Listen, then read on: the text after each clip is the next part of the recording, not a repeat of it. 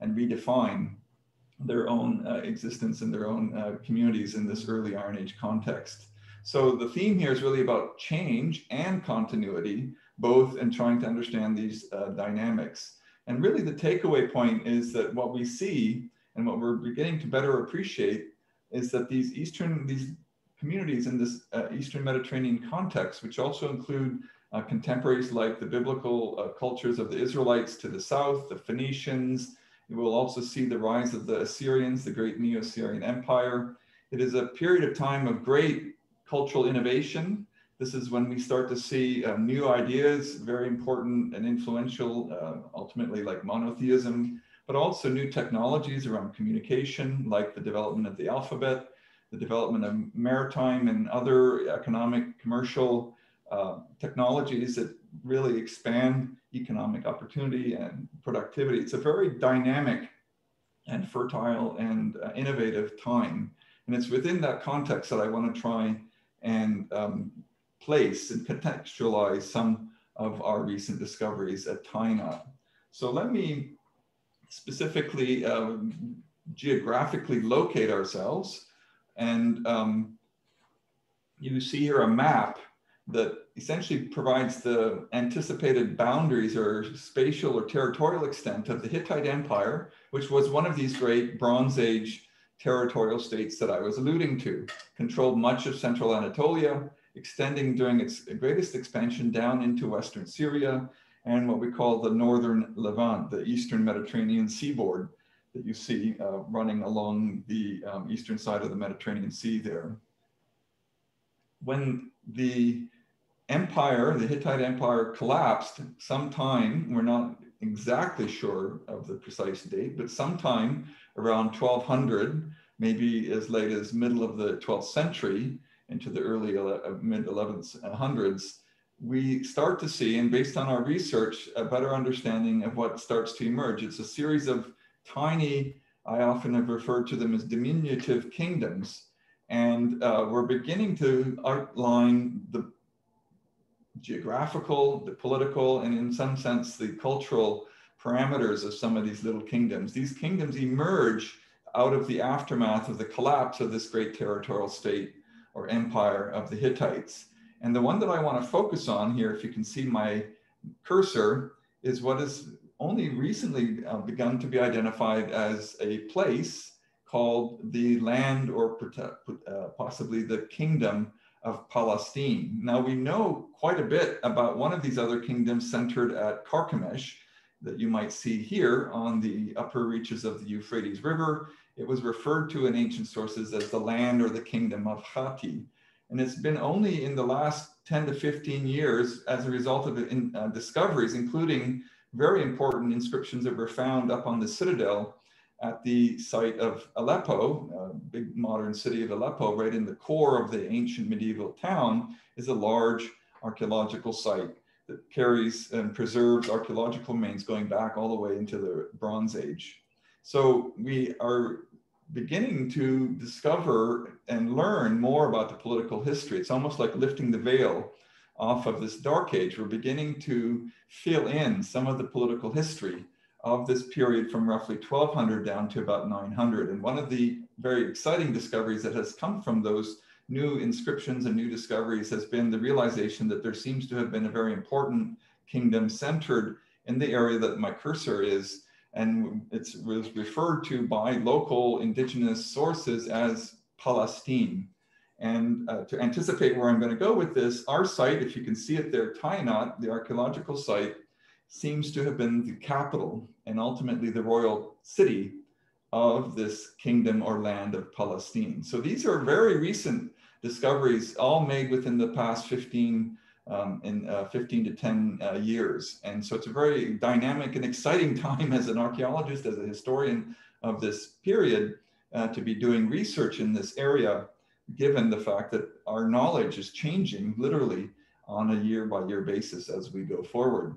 I must also note, if you are certainly aware of this location, that we're also in a very complex part of the world. This is also right on the sort of edge, on the border of the ongoing conflicts, civil war in Syria. So this is a very complex part of the Middle East, and it has been for thousands of years. And that's another important dimension of our research as we try to learn and understand better what is happening in the past.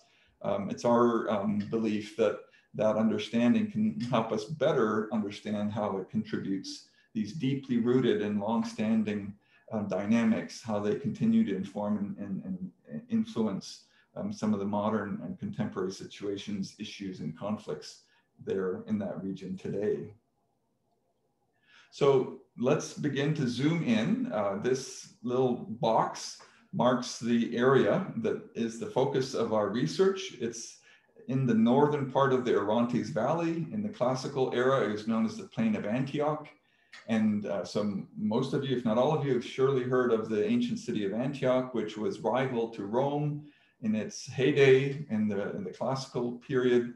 Hundreds of thousands of people, a very rich and affluent and powerful city with many famous philosophers, artisans, political figures, a very significant place in the ancient classical era.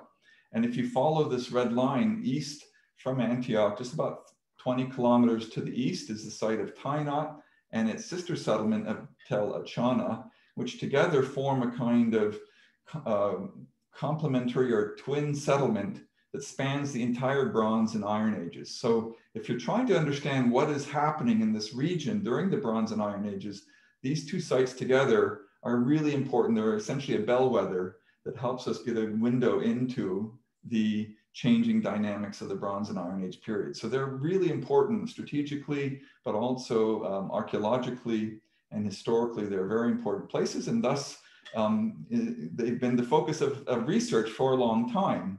Here you can see an aerial photograph of Tainat.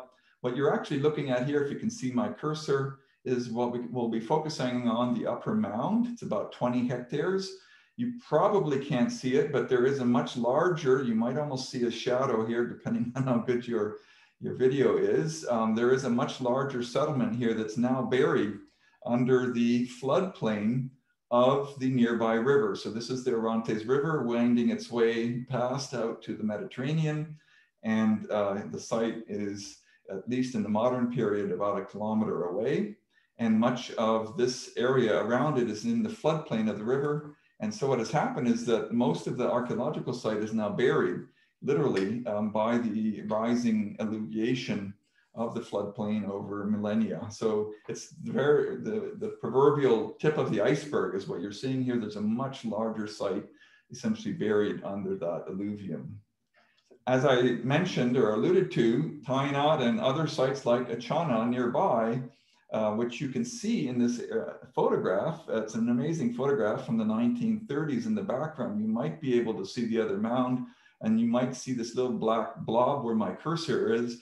That's the excavation house of Leonard Woolley, famous British archaeologist, who was directing excavations at Achana, which is ancient Alalak, at the same time that a team from the University of Chicago, their Oriental Institute, was directing these large-scale excavations that you see here in the foreground, part of what's known as the Syrian Hittite expedition. They conducted these large-scale excavations between 1935 and 1938. You can see, perhaps, depending on your screen, there's even track, we call it a decaville. They basically put up a whole sort of system to try and help expedite the removal of the archaeological soils as they excavated. They involved hundreds of people. It was an industrial scale kind of excavation. If I dare say, something straight out of an Indiana Jones kind of movie, that kind of a setting is very much what we're looking at here. So these were very important excavations back in the 1930s. One other quick point while I have this photograph, you might see this white line sort of running across the plain. That's the main highway. It's the ancient highway from Antioch, from modern day Antakya to Aleppo. So Aleppo is about 70 kilometers further to the east. And Tainat and Achana, the two sites here, are sort of midway between the two, these two ancient settlements. Those Chicago excavations were large scale, as I said, and focused on the upper mound, the royal citadel, and uncovered a series of large palaces and temples. I'm really not going to spend much time talking about them, but monumental architecture. And this is one of the salient characteristics of what we're going to call the Neo-Hittite culture, which was the local indigenous culture of this early Iron Age period. And you can see here a column base with beautifully carved stone engravings on this column base. And this is a characteristic of this period. They were very interested and highly motivated to produce monumental sculpture, monumental relief, monumental buildings, and they also produced some of the most spectacular fine art, luxury art objects, whether in gold and other precious metals, whether in ivories, in stone. We find throughout the Mediterranean during this period some of the finest works of art, probably coming from Tynot and from some of these other Levantine cities, either being brought away in trade and tribute or as booty from campaigns and military expeditions. Much of this stuff you can see now in museums, whether in Europe, North America, like the Met, the British Museum, the Louvre, and so forth. One of the other important points I want to emphasize here before we move into our own excavations is that the Chicago excavations in the 1930s, despite their scale, and they were certainly moving the archaeological dirt off the mound at a kind of stunning, breathtaking pace, but they also stopped before they began to really, I think, get down into some of the earlier periods that I think we're particularly interested in, certainly into this Dark Age period from 1200 down to around 900 that I've been referring to. Yet there were hints that there was significant earlier material, and I use this photograph to try and make this point. Here you see a young fellow standing next to a massive column base carved again out of stone, specifically basalt, sitting on the surface of the mound, which clearly indicated that there was much more still to be found. This was never located in any kind of context by the Chicago expedition. Secondly, they also uncovered about 100 fragments of what we know as and refer to as hieroglyphic Luvian. Now, most of you probably heard about Egyptian hieroglyphics, maybe other types of American, let's say Colombian or South American hieroglyphic traditions. There's actually a not so well-known hieroglyphic tradition associated with ancient Anatolia, referred to as Luvian. And here you see some fragments, a very important fragment that was excavated in the 1930s, discovered by the Chicago team. I will come back to this piece a little bit later, but I just want to highlight now that in those early excavations, they found about 100 fragments of this material. So very important inscriptions, but found in essentially what I would refer to as a tertiary context. So they didn't come from the context in which they had been carved or installed or erected on the site. And so trying to understand their significance from a cultural and historical perspective was something that the early excavators really were not able to do. But it, again, hints that there was quite important things still to be found. And as you can perhaps imagine where I'm going with this, it's the kind of thing that drew some of us to the site. Part of the reason why we wanted to go to this site was because we believed there was much more to be discovered, much more to be done there. And that led to our own work beginning, as I will describe in a few minutes. Just a couple more comments to make in the broader historical and cultural context. In addition to these early excavations, we actually have contemporary sources, particularly from the Assyrians, who I mentioned earlier. They, starting in around 911 BCE, began recording annual events, what we call the eponym list. And so we actually have a lot of political or military history for what was happening in this region already as early as the 10th century and continuing down to the 9th and 8th and 7th centuries, coinciding with the rising and waning fortunes of the Neo-Assyrian Empire. And in our context of this northern Levantine or northern Orontes Valley context of Tynot, we happen to know quite a bit about the political history of this tiny little kingdom of Palestine or Patin or Unki, as it was referred to by the Assyrians. And we already, before we even began our investigations, had the fragmentary king list. We knew the names of about half a dozen different rulers associated with this ancient kingdom, so that we actually knew there was something there, even if archaeologically we didn't have a whole lot that we could associate with it. So our expedition we began with 1999 with what we call surface survey. We conducted intensive surface collection of pottery and other material culture that was on the surface of the mound. As I alluded to earlier, because so much of the site is actually buried under the alluvium, that creates a lot of methodological challenges for us, which we like, and it forces us to develop innovative methods to try and approach the site and strategies for excavation.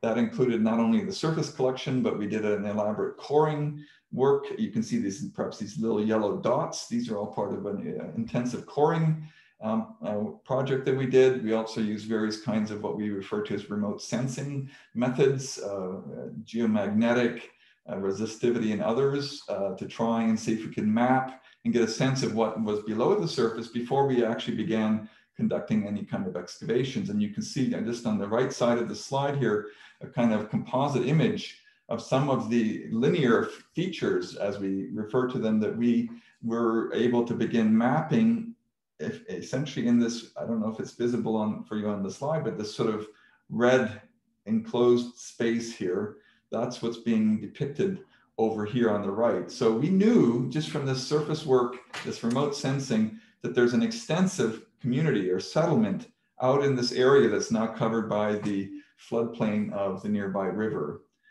And you can, of course, tell that over here, where you can see the contours, there is obviously an upper mound that protrudes above the surface of the plain.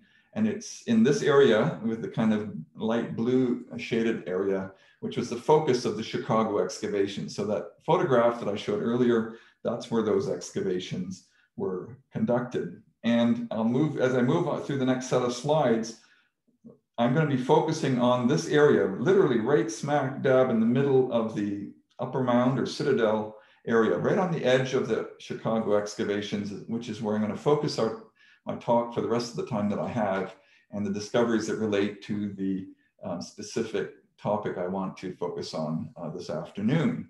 So here's a close-up. This plan shows you some of these large buildings that the Chicago team excavated, the palaces and other monumental or public buildings I showed the slide of earlier. Our excavations have focused around the edge of their excavations, in part because we're trying to resolve many issues and questions that came out of their excavations around things like stratigraphy, the development of the pottery sequences. I'm not going to bore you, I suppose, with those kinds of details this afternoon. These are the things that archaeologists actually get quite excited about, arguing about whether pottery is 9th century or 10th century and so on and so forth.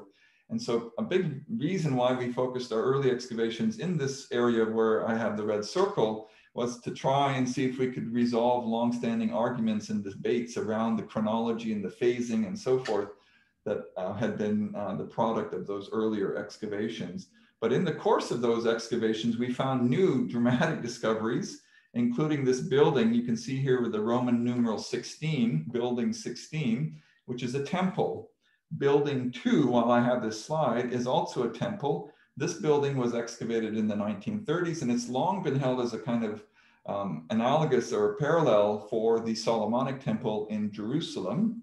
I won't have time to talk about this afternoon, but one of our unexpected and really quite exciting discovery was this building 16, which is a similar temple, producing 2 of them parallel or perpendicular to each other, contemporary, sorry, to each other, with some very important discoveries actually that have a lot of importance for discussions around religious institutions and religious practices of the Iron Age, contemporaneous with the Solomonic temple in Jerusalem. But I'm going to have to leave that for now. We don't have time to go into that topic.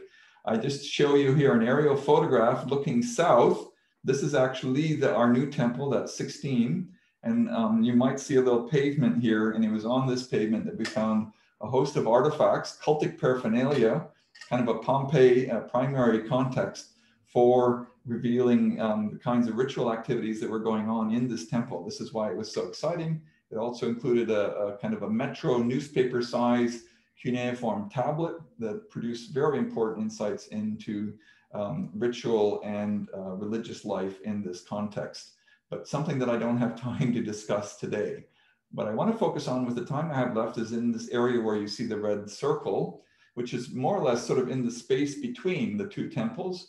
As we began excavating down between them, we were hoping to get a sense of the earlier sequence, again, the kind of thing that we as archaeologists are quite interested in. And that's when a whole nother set of surprises were in store for us. Starting in 2011 and 2012, some of our more recent field seasons, we began excavating in this other area and discovered just a series of absolutely jaw-dropping, spectacular sculptures. What you're looking at here is a lion for scale. You can see the little scale at the bottom there. That is about, I think it's about 25 to 30 centimeters.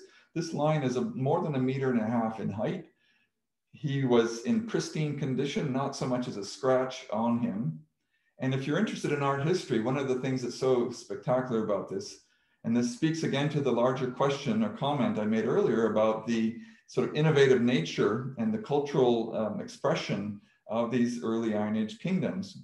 And that is that we have here, and from a sort of aesthetic perspective, the production of monumental sculptures, in this case of a lion, that from this time, roughly about 1000 or 900 BCE, is unparalleled anywhere in the world. So you have these tiny little kingdoms that were producing a level of artistic production that was unheralded in human history and human experience up until this time. So there's some amazing things going on. Again, I just don't have time to develop all of this. This is another whole series of talks we could give, focusing on this kind of artistic phenomenon of these tiny little kingdoms that were producing both fine art, small scale luxury art goods and objects, but also monumental sculptures. Here's just a second one that was found actually. So we should have known, we should have expected, I suppose, to find these. It was completely unexpected. But in the 1930s excavation, the Chicago team also found, if I can be partisan a little bit, not quite as spectacular as our find, but also nevertheless still a truly spectacular, what we call a double lion column base. You can see here the circle behind it. There would have been a column standing on this, and this stood in the entrance to building 2, that temple that I showed in the previous slide. And it's as though these two lion sculptures were carved in the same workshop. They're so striking, down to the whiskers, down to the mane, down to the details. One of the things that's rather curious as an aside is that whoever carved these probably hadn't seen a real lion, or if they had not gotten close enough to look in their mouth, because they have human molars in these lions, which of course are not anatomically or physiologically correct. And those of you who have happened to get close enough to a lion to see. Other sculptures that we began uncovering in this area over the next 2 or 3 field seasons included this large column base. It's would have supported probably a wood column for the entrance to a building. We don't have anything more but the piece. For scale, that's about 15 centimeters, so quite a large piece. What you're looking at here is a winged bull. This is a side view. And then next to it is a sphinx. These are kind of mythical creatures, again, kind of a religious theme, very important sculpturally as well as iconographically. I haven't got time, unfortunately, to develop it further.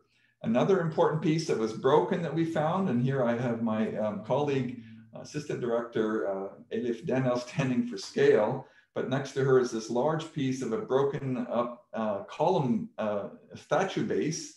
And it's a little bit hard to see perhaps here, but if I show you a parallel from a nearby contemporary site called Zinjuli, what you're looking at is this piece here.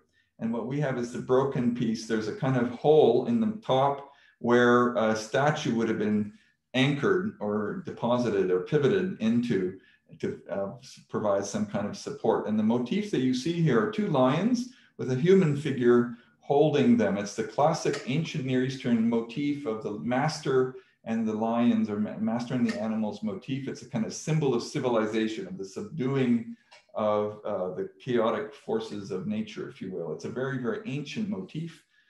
motif, if you will, going back really to the beginning of the earliest cultures of the ancient Near East. And then one more sculpture for now, and that is this male statue that we found, again, in the same area as we were excavating. And I won't have time to go into the full details of this, but this is actually a representation of a human figure. And in fact, well, first you can see the eyes is one of the things that's really quite striking. And if you go into the museum, it's become a very iconic piece in Turkey today. You can actually find in gift shops all over the country now, various kinds of paraphernalia that have been made imitating this figure. I think what's drawn people's attention is the kind of mesmerizing view that the eyes have. When you come to the statue, it just draws you in. But it's a very large, that you can see for scale. It's about 1 meter across at the base here. So more than 1 meter in height. This, if the proportions would have held, the full statue, whether standing or seated, would have probably been at least 3 meters, maybe 3 or 4 meters or more. On his back, we have one of these hieroglyphic inscriptions. And I just want to note here, this symbol, I'm going to come back to this at the end of my talk. It's what we refer to as the first person pronoun, or singular first person, I am. And so it's an inscription that we might sort of loosely characterize as an autobiographical statement. In other words, carved on his body, we're told who it is, and it says, I am Shuppiluliuma. So it tells us he was a king or a ruler by the name of Shuppiluliuma. And then he proceeds to tell us all, of course, of his amazing accomplishments, if you will, as a king. And here is a translation. It's very difficult to translate. This is the Luwian, hieroglyphic Luwian language is actually a language that very, very few scholars have been able to work with, probably less than 24 who are truly knowledgeable and competent. It's a very exclusive club, if you will, of scholars who can read these texts. And so there's a lot of the language, both its grammar, but also the vocabulary that we still don't know. But essentially this inscription, the part that we have, indicates lists some of the accomplishments. He talks about erecting border posts, taking lots of cities and so forth. Pretty sort of predictable kinds of bravado that you might expect from a petty king in this region in the early first millennium. The part I wanted to highlight, though, very briefly, is that we have now found 2 fragments. This is one of them, a second I don't have a slide of to show at the moment, that preserves part of the name of the place, specifically Palestine or Wallenstein. That's the name I gave at the beginning of my talk. And so we have now inscriptions that actually were found on the site in the local indigenous language that tells us what they named the place. And so this is a very important thing for us, obviously, to be able to address that larger question about what was happening. Was there such a kingdom? And was it located in this region? We now have a growing number of inscriptions, including actually 3 from Tainat, because if you remember this slide from the beginning of my talk, this was found by the Chicago team. And in fact, they found part of the name up here without fully recognizing it at the time. This is part of the wonder of and excitement of our field, things that we might not understand, obviously, with new discoveries begin to take on a whole new meaning. And this is, again, the point I'm coming to with our last, the last artifact that I want to focus on, our most recent discovery. So just to summarize very briefly, a growing number of inscriptions, both from within the site, but also from within the region, including inscriptions, for example, from the citadel at Aleppo that I mentioned, are beginning to fill in some of the political history. And we're starting to have the names of a growing number of kings. And these inscriptions are giving us a kind of a history that's extending back into that so-called Dark Age. So I'm not going to belabor that history right now, but we believe that this statue that I just showed you is probably a Shuppiluliuma II. We think there's an earlier one that dates to sometime in the 10th century. But these are all discoveries that have been made in the last few years. So if you remember that king list that I showed you drawn from Neo-Assyrian sources that were primarily 9th and 8th centuries, just in the span of less than a decade now, we've suddenly been able to add almost a half a dozen more king names that are extending back into the 10th century, maybe even into the 11th century. We're beginning to fill in the Dark Age, the political history of this period that we knew so little about just a few years ago.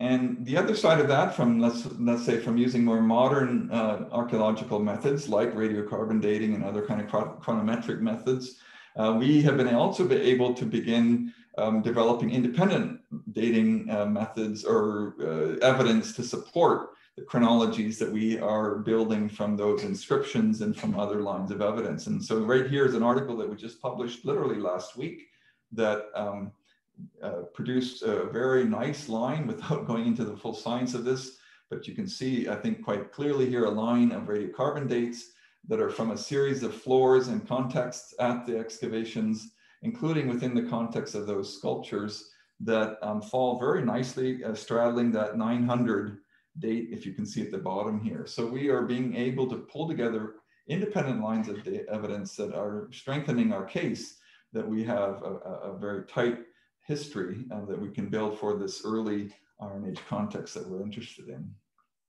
So to step back, basically as of 2017, we had now found a whole series of sculptures. This is that temple, building 16 that I mentioned earlier, that you saw the slide looking south into this excavation area. Essentially what we believe we have found is part of a gate system that would have provided access from a lower part of the city up into this elite royal citadel zone that would have led into this area where these temples, these palaces, and other public buildings stood.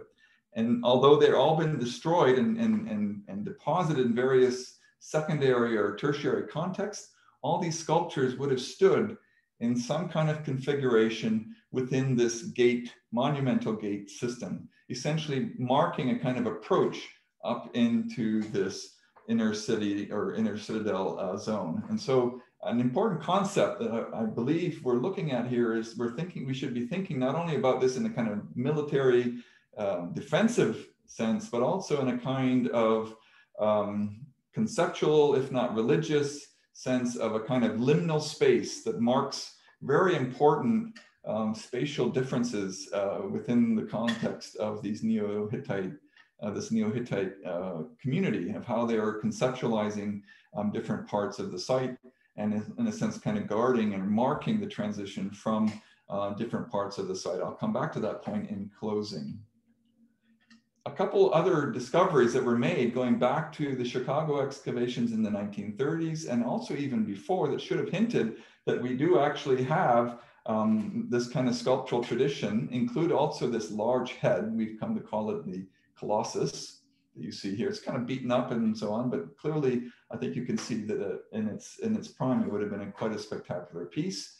And then there's this carved orthostat that shows a charioteer trampling over a vanquished foe who's lying here supine on the ground. And I just single these out. These were found out of context or not in clear context, but I think they become more important as we proceed, as I try to make the case for what I think we have found and what the significance of it is. So in the bigger picture, there are those public buildings again. The head the Colossus that I mentioned was found in this gateway area here that led from the lower city up to this upper mounded area. Our new Citadel Gate is right in this vicinity here that, as I said, we believe provided access up into this inner citadel or royal citadel zone. So when you try and conceptualize it, I think very much there was an intentionality to the builders of this area, this public space, by these Neo-Hittite rulers. And I think this is an important thing. I don't think it was simply just a kind of random organic exercise. I think they built in a very intentional way. And I think that there were very significant ideological as well as religious and conceptual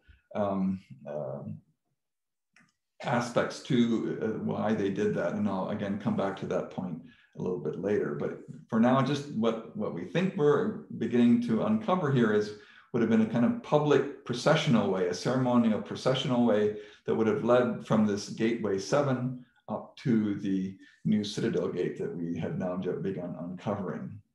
So this whole area was destroyed probably by Tiglath-Pileser III, who's the famous empire builder of the Neo-Assyrians, specifically in the year 738 during his second Western campaign. I don't have time to develop all of that historical narrative, but it's an important historical moment where we see the site conquered. We have very detailed contemporary historical records that describe that. And then we see its transformation from the royal city of the Neo-Hittite kingdom of Patina or Palestina into this provincial capital of an expanding Neo-Assyrian empire. Again, that's another story for another day. So finally, to our last, most recent discovery in our excavations that resumed in 2017, we began excavating in this area here between the area over here in the background where we had found these other sculptures. We were hoping to be able to get back to mundane stratigraphic questions like I've been alluding to. And so we moved over to this area that you can see marked in this red circle with the intent or with the hope that we could have that kind of preserved deposition that we could focus on. And as you can perhaps anticipate, within a couple days, we started coming down on yet another monumental sculpture. In this case, it was kind of a strange thing because what we found, as you can see in this photograph here, was this kind of round blob, and we didn't know what to make of it. And finally, once we got deep enough and we were in a position to begin to remove it, to extract it, as it were, and we began to lift it up. And you can hear the video if you're interested in this. I think it's on a YouTube video that was posted as a part of a CBC national story when this first came out. It was an incredible moment when our staff realized that what we were looking at was the face of a female figure, a highly unique discovery in the sense that until now, the corpus of monumental sculptures, not only from Tai, not from other contemporary sites, have been exclusively focused on male kings, rulers, or lions or mythical creatures. And here you see photographs of her after she had been lifted up, and then we removed her and took her to the local museum. The other thing that, of course, immediately jumped out was the fact that her face was completely smashed and much of her front had been destroyed or damaged. And it is certainly, we can say, something that was done in antiquity, probably contemporaneous with her being deposited into the ground. In fact, our conservator was able to try and identify some of the kinds of tools. There are different tools that were used to truncate her, to cut off her torso, different kinds of tools that were involved with the kind of bludgeoning effect that would have been involved with damaging her face and her chest area. So the other part of this that was quite interesting and important to us was that underneath her, we found a bed of thousands and thousands of fragments. And so we spent the rest of our summer fine gridding this area. This was actually my excavation area, so I was involved with working with one of our students. It was one of the most tedious excavations you can imagine, trying to locate every fragment within its context and its relationship to all the other thousands of fragments. It was a very tedious exercise, but that's what you see being illustrated in this slide. We wanted to preserve that contextual information, not only because we wanted to be able to put her together, as it were, but we also believe that there's other fragments here, perhaps from other sculptures. And in fact, we found enough body parts, whether ears or other identifiable body parts, that clearly do not belong to her, nor to any of the other sculptures that we've found, which indicate that we still have more to find, more discoveries to be made in the future. And this seems to have been a kind of preparatory zone where whoever was destroying or dismantling these sculptures essentially prepared them before they were ritually, most likely, deposited, in a sense, kind of decommissioned as important sacred monuments from the preceding era, from this Neo-Hittite culture that we're looking at. So just right off the bat, as you can see her here, we found fragments right away that were obviously her nose. And one of the stranger discoveries was this hand, which we had found a few seasons before in a nearby square in a different context. but which we were able to confirm, in fact, belongs to her. And I'll show you that in a minute. So we began, and this is the first kind of point, we began trying to debate and comprehend what might have happened to her. Was this some kind of sort of misogynist, anti-female thing to destroy her and eradicate her image? Or was it something that had more to do with a broader political motivation? And on that point, as a kind of potential analogous situation, we mentioned the damnatio memoriae, which is a well-known and well-documented Roman practice where imperial emperors and rulers in later times would often be sort of extracted or cut out of the memory of imperial Rome, either in their monuments or in their written records. So maybe that's something, part of what's going on here. And of course, in the contemporary debates that we're seeing here, even in Canada, about monuments and the repurposing of them or the dismantling of them, is this perhaps something that's going on here? And so actually this has become an important academic discussion as well. In fact, one of our former students, U of T students, has done some very important, insightful work on this that predates even, in fact, this most recent modern debate about statues. And the term that they're coining is counter-monumentality. And in fact, just very quickly, a couple slides to illustrate this. Here is actually a relief, an orthostrat that was on the inner palace of Sargon, one of the great Neo-Assyrian kings, and his royal city of Khorsabad. And it's actually a lost piece now, so that's why I don't have a good slide of it. We don't know what has become of this orthostat, but you can see here a number of guys busily chiseling away or chopping away at a statue of some king here. So we already see sort of almost a caught in the act scene of that. But within our Neo-Hittite context, what we began to realize is that this is actually quite common. I think we had sort of assumed that most of the damage on some of these contemporary sculptures was accidental. Maybe, they often seem to be the nose or other protrusions on the body, and perhaps it was just simply because they got banged around a bit. But in fact, as you begin to look at it more carefully, we realize that they were always focusing on the same body parts, either the eyes, the nose, the hands. And here you see, this is that Zingerle statue I showed you earlier. The hands have been very intentionally removed. The nose, we see that also here on a statue from another contemporary site in a place called Malatya. And even closer to home, inscriptions that were found, two stela that were found just a few miles away from Tainat that make reference actually to the first of the two Shupiluliuma kings that I mentioned earlier in the king list. You have a picture of him here being led by the storm god. And in this particular stela, you can see his face. In the second stela, they're more or less, the accompanying inscription is more or less similar, so it reports more or less the same thing. But in this scene, again, you see the king being led by the storm god. Now it's on a bull rather than on a lotus plant that you saw in the preceding stela. But in this case, his face has been very carefully and very intentionally chiseled out. So it seems very clear that this was an actual practice. This was something that was not uncommon, a kind of repurposing or re-monumentality or counter-monumentality that was going on with these kinds of public monuments. Second point is to try and understand how they might fit into the context. And I mentioned earlier that we think we have kind of a royal public processional way, a ceremonial procession way that would have been a kind of stage for elaborate festivals, elaborate processions and other things that were happening as a part of the kind of royal elite activities of the citadel. And so for that, just very quickly, I want to take a quick look at the site of Carchemish. And it's very interesting because Carchemish, which is perhaps more famous as a Neo-Hittite site because of the excavations of the British back in the early part of the 1900s, the early 20th century, again, involved by Leonard Woolley. One of the things that's been kind of interesting is that we're finding a lot of parallels between Tainat and Carchemish. And I like to throw in this biblical reference.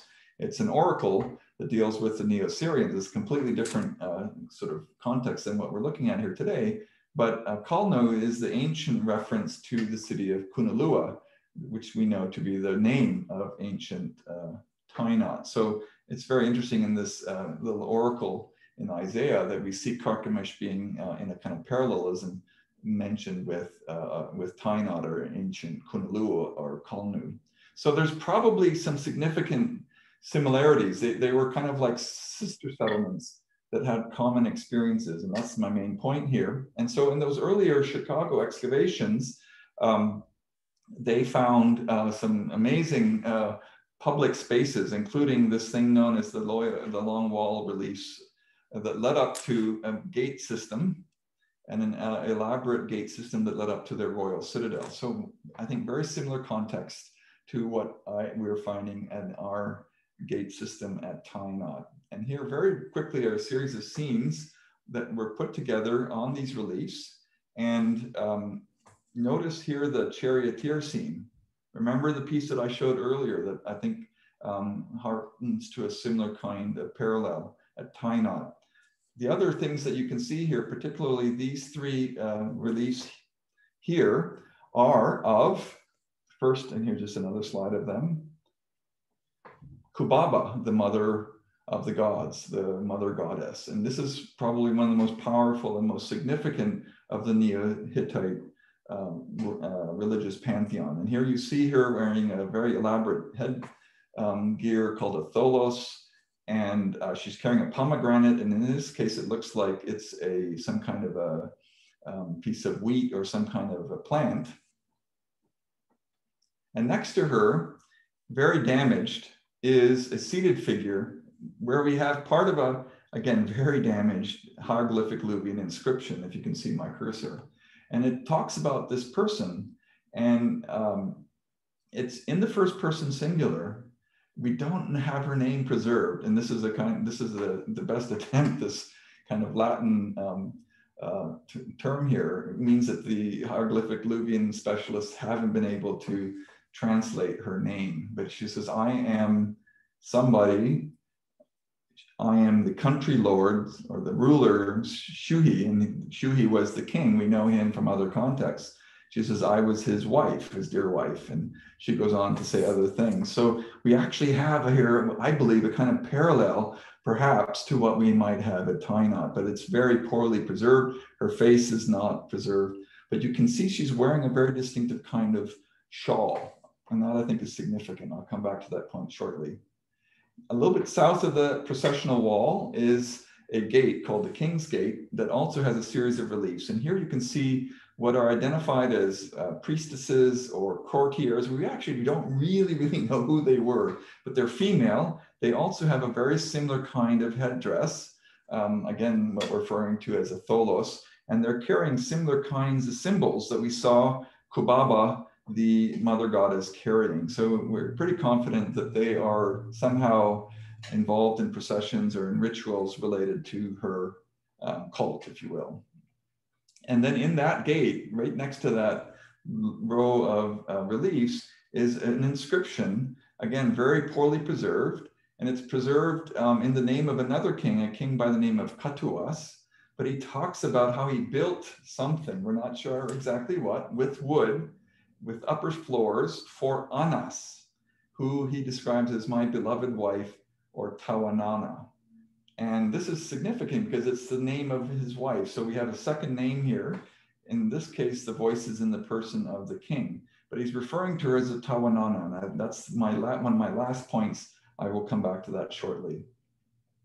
So in that same context, there's another relief that we're not quite sure who it's represented. Here you can see the figure sitting. We think she was the sort of direction that those courtiers or priestesses, whoever, were working towards in a kind of ceremonial, think of it like a kind of composition of scenes that progress towards her.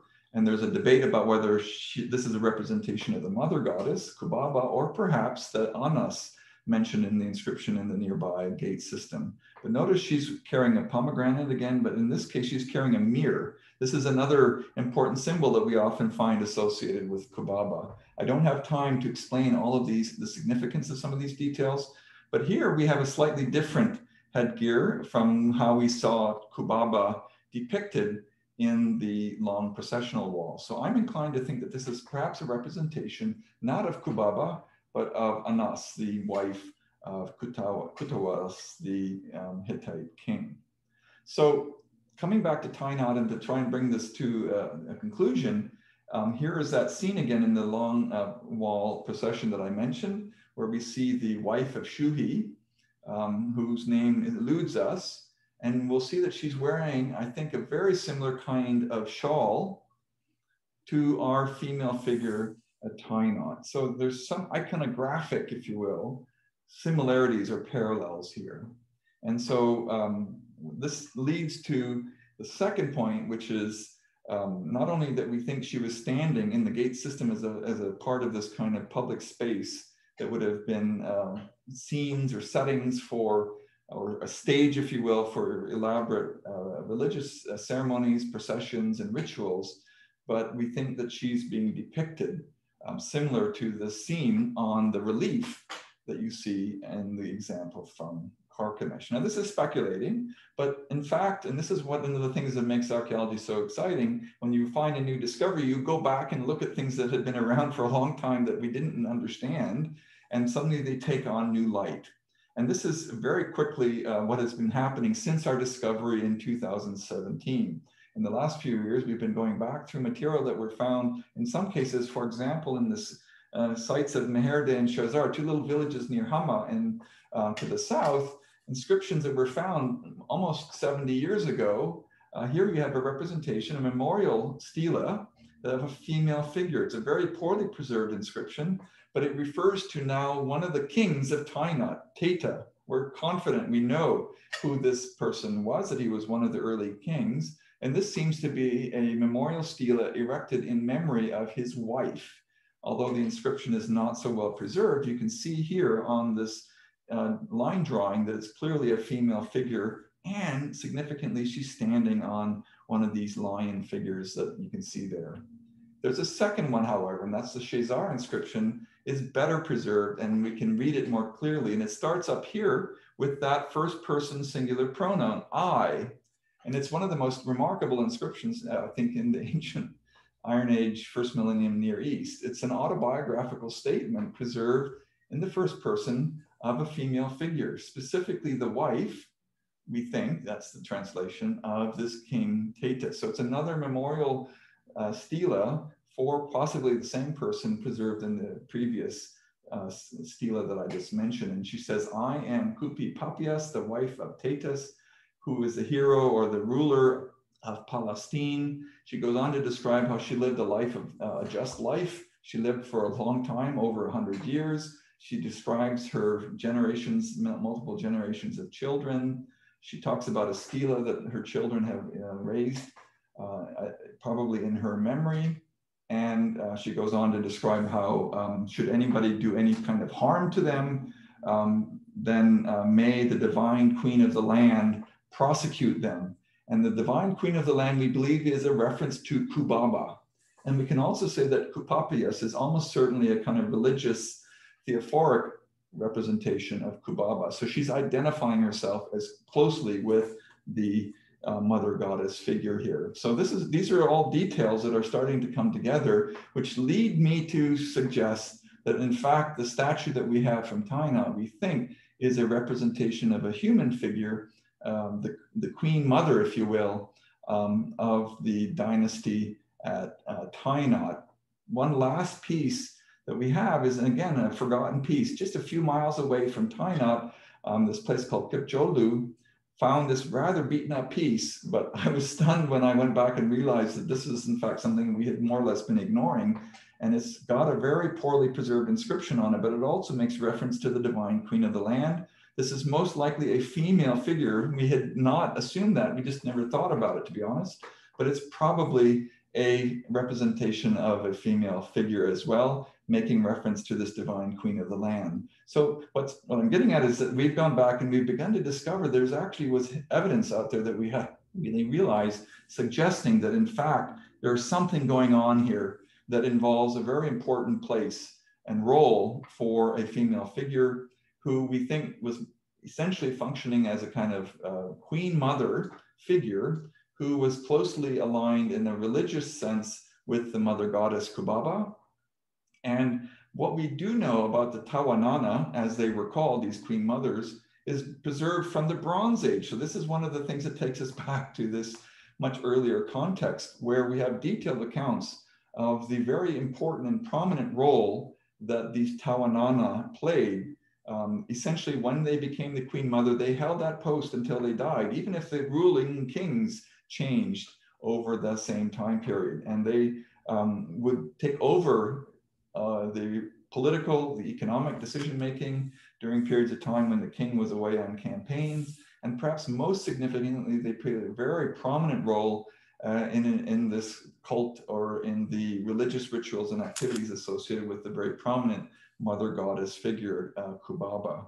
So this is what I'm proposing we have here is a representation of a human figure, of a mother, a queen mother figure, who perhaps begins to initially to be immortalized, but then begins to take on a kind of divine status over time. And this is admittedly speculating, but my last couple quick slides here are to remind you that we found these twin temples, and we have evidence from earlier contexts that I don't have time to unpack now, that describes these twin temples as essentially the residences of a divine couple. The male god deity, which is usually the storm god. The name changes depending on the geographical and cultural and historical context. But, and something that has been only relatively recently appreciated, the storm god always had a partner. And in our Iron Age context, what I think we're beginning to come towards is a realization that Kubaba played that divine couple role. And we have here preserved actually religious architecture and a kind of sacred precinct that was inside this gate. Remember, I was describing it as a kind of liminal space that would lead into this inner sanctuary, this inner sacred precinct. And we have physical archaeological evidence now, just from our own very recent excavations, 2 temples, which suggests that there was a kind of duality here, and why we've begun calling them twin temples, very likely the home, if you will, the residence of 2 divine beings. And what we're proposing is essentially a divine couple. And so these are some of the pieces that are beginning to come together. It's truly transforming and completely revolutionizing, I believe, our understanding of these Iron Age cultures, and especially the role of women in these very important religious and also political leadership contexts. So the last quick point is that this tradition continues. And as we get down into the classical period of Antioch, we actually have a stunning similar image of a female figure with this kind of shawl called the Antioch Keranon, that's from the Hellenistic and later period, carved on the cliffs overlooking the classical city. And perhaps most dramatically, we have the patron goddess of Antioch, Tike. So clearly there is this kind of tradition that is elevated in time that begins to take on more prominence in the classical period. Obviously something we don't have time to discuss here, but I believe there's a continuity here that we can trace back into this Neo-Hittite Iron Age context.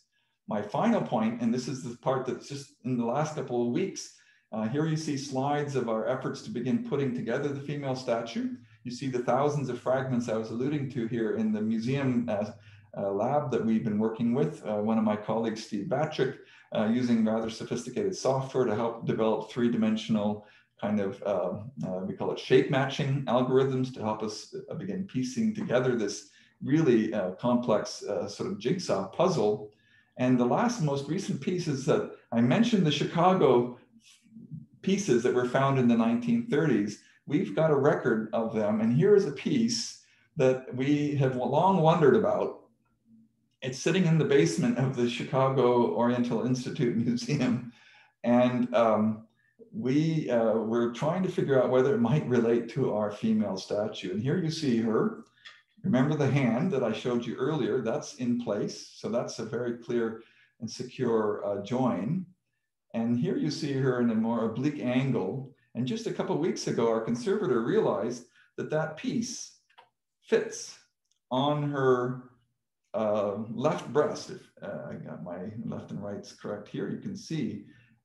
And this is the part that's really got us all agitated and excited, if you zoom in on that slide, you see here a hand. And you're probably going to have to take my word for it a little bit. But if you recall the César inscription that I just mentioned, that autobiographical statement of the Queen Mother Kupi Papias, the first person singular is this motif. We are very confident that what we're looking at here is the beginning of that symbol. And just for another example, here is the same pronoun, the first person singular pronoun, on the inscription of Shupililiuma, and you can see a close-up of it. So we've actually found the join for both hands and her left breast, and the first sign of the beginning of an inscription. So we're excited because we're trying to find out and figure out who this person or this representation is or was, but we're also hoping, and we're inching closer to actually giving her a voice. We think that we've got the beginning here of an inscription that starts with I, and the next sign that of course eludes us at the moment, hopefully we'll be able to find that piece shortly, that would probably preserve her name, and we would be able to name her. I am, and that's where we have to leave it for today. So we're slowly beginning to put her back together again. We're slowly beginning to unpack who she might have been, and also the larger historical, social, and cultural significance that she represented in this early Iron Age context that, as I said, was a time of really innovative, creative, and exciting intellectual and cultural ferment. Thank you very much for your time and patience. And I just want to, in closing, acknowledge the tremendous collective help of the staff. You see a photograph of some of our staff. We have an amazing team, amazing people who have made it possible for me to give you this kind of snapshot of some of the results of our excavations. We've also benefited from many foundations from the University of Toronto itself that has been very supportive along the way. So I just want to acknowledge them, and my ability to present this talk this afternoon is entirely dependent on that collective effort. So thank you very much. And I turn it over, I believe, to Erin. Great. Thank you very much, Professor Harrison. That was amazing. Those sculptures and the carvings are breathtaking. So we've had quite a few questions come in. So we're gonna go through a few of them, but just due to timing, we won't be able to cover all of them. But let's see here. So one of the earlier questions we had was with regard to the lion sculptures earlier on. Someone was wondering whether you found tools that were used to carve those lions, or I guess any of the sculptures. Do you find tools nearby usually when you find? So that's a question, and the short answer is no. But that is where we're going to next. And what I mean by that is that what we found, and with the context that we've been excavating, is essentially where these monuments were standing, where they were on display, which we have been, what I've argued this afternoon was the sort of elite zone, the Royal Citadel. And we believe that these sculptures were probably being produced in essentially what we might describe as workshops in the lower city. And one of the things, and this is a kind of an obsession or a fault of us as archaeologists, even though there's been more than 100 years of archaeological exploration of these Iron Age communities, almost exclusively that interest and that focus has been on the elite zones. We've done almost no investigation collectively as a scholarly community of the residential, the domestic, and the sort of, let's say, industrial parts of this community. So, and that's certainly been the case at Tynot, and we've perhaps perpetuated that by the fact that our excavations to date have focused in that sort of upper mound Royal Citadel elite zone. But we have just put a proposal forward, and we're hoping to be able to get permission to start conducting excavations in the lower mound, that area that's in the sort of floodplain that I mentioned at the beginning of my talk, where we believe we'll find the workshops or the places where they were crafting these sculptures and the other kinds of art objects that I alluded to. We have hints of it when we did the surface collection, and we found fragments of half-finished objects and so on, bits and pieces of material that suggest that we're sort of on top of the spot where we think they were crafting these monuments and these sculptures and these art objects. But to date, nobody, not just Tie Knot Project, but none of the projects that I'm, to my knowledge, no one has actually found those production contexts yet. So we haven't found the tools or the places where they made them, but we're hoping to. That's perhaps something we can report on in the future. If we're able to get back into the field over the next few summers and conduct excavations, it's very much our hope to be able to find that kind of evidence. Oh, that's actually interesting in and of itself too. Okay. Okay, so the next one here, I don't want to butcher any of these. This question says, does the name Wollaston/Palestine have any relation to the name that appears in other texts, PLST, that may refer to a particular group of people? I don't know if that was that coherent? So that's a topic that I kind of just brushed over. There is a term, and what I think this questioner is asking about is the term Peliset. So in the early 12th century, we have in Egypt, in Western Thebes, in the mortuary temple of Ramses III, this gets into kind of details, but I think that this person is probably interested in that point. There is a scene, it's called the Sea People's Invasion. There is a scene that's carved on the north wall of the mortuary temple of Ramses III that depicts these so-called Sea Peoples who were invading or migrating into the delta of Egypt and perhaps along the Levantine coast. And there are at least 5 different sort of ethnic or groups, Sea Peoples groups named in that inscription. And one of them is the Peliset. And yes, the historians who have been working on these inscriptions, these hieroglyphic Luwian inscriptions, including the ones that make reference specifically to Palestine, have made the connection to the Peliset. They have proposed that they are referring to the same ethnic designation. And then if that's accepted, then the question becomes, well, is it a geographical region? And increasingly now, I think scholars are coming around to the view that in fact the answer to that question is yes, and that geographical area perhaps is this area of the northern Levant where we are working, in which Tie Knot was perhaps emerged as kind of the royal city or capital of this kingdom of Palestine, or the land of the Peliset. In the Egyptian context, it makes reference to the land of the Peliset. And it's very similar to the reference on the Aleppo inscriptions that talk about the land of Palestine. So, and by the way, then the next step, perhaps if you're interested, those of you who know your biblical history, are these, what relationship do they have to the Philistines? And there is some kind of connection there, but it's an elusive one. And trust me, it's a highly animated debate right now about what those historical connections are. And it's a whole enormous topic on its own, but there does seem to be some kind of broader cultural and historical connection. It's all part of what's happening in this Dark Age, this early Iron Age context that I've alluded to throughout the Eastern Mediterranean. It's a very dynamic and fluid and complex situation. And these different historical and ethnic kind of terms and names and peoples that we're getting tidbits of are all part of the mix. Great, great. Okay. One of the questions we had was about the symbols, the recurring symbols in some of the, I guess specifically women's carvings. Could you maybe mention what some of the symbols like the wheat or the pomegranate might have had in those carvings? So I'm getting an echo back. I don't know if it's my side.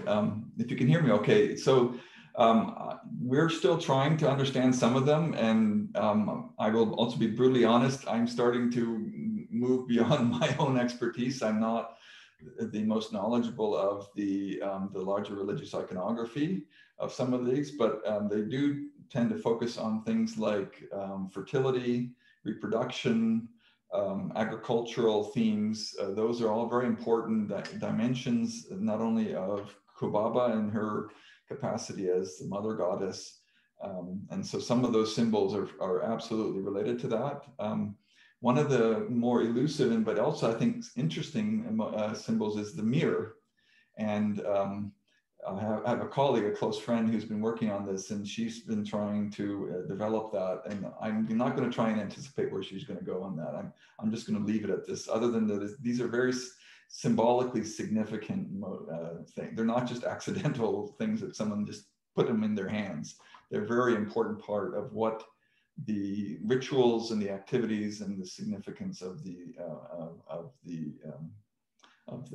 in this case of Kubaba, of the mother goddess, what she was about, what she represented, what she was doing. And we're still, yeah, absolutely trying to sort of figure that all out.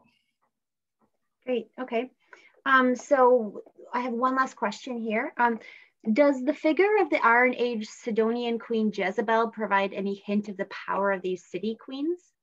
So I was running out of time, so I chose not to develop that, but absolutely. The short answer is yes. What we're beginning to realize is that there's a broader, we can actually put what's happening with the so-called Tawanana within this Hittite cultural context into a broader ancient Near Eastern one. And in the biblical context, absolutely, there are quite a few examples that we have preserved in biblical account stories, like Jezebel, like the there's also there's the wife of Sisera. I mean, I don't have time to explain all of them if you don't know your biblical history, but there is absolutely actually quite a lot of good examples, analogous examples of very powerful queen mother figures in the biblical context that we think are, in terms of their role and the significance of what they represented within Israelite society, were analogous to what was happening in the Neo-Hittite context. And one other quick point is that what we're discovering is that those queen mothers were also closely aligned to the sort of Israelite parallel of the mother goddess figure, Asherah. There's a whole nother discussion about this, but there seems to be a common connection within that Israelite context. So there is a lot. We can go into other cultural examples as well, not just the Israelite one. There's quite a rich contemporary examples that we can draw on. And that's exactly what we're sort of doing right now, is beginning to realize.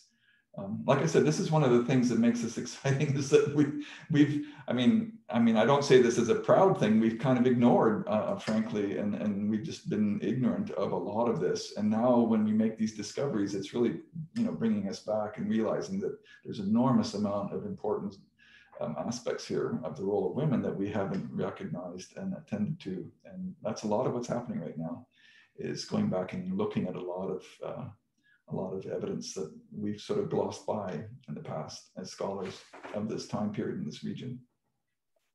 Great. Well, it sounds like there's a lot of stuff that we could go over perhaps in future lectures. But I appreciate everything we did cover. I know I have lots of other questions too, but I won't take up anyone's time with those. I want to thank everyone for their questions. We can't cover all of them, but I'd like to move this over to Barbara then to thank Professor Harrison.